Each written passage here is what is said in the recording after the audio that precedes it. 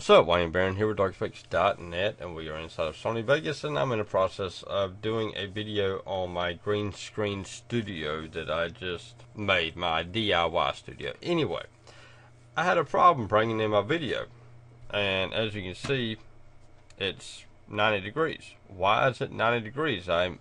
Why? And so, I mean, this one right here imported properly, it imported the way it's supposed to, but this one right here imported like this. Well, if you have this issue to where your video for some stupid reason imports at 90 degrees, come over here, right click on your video, go down to properties, click on the media tab, go down to rotation, set the thing to original. Click OK, and voila, the video is now where it's supposed to be at instead of being whatever it was.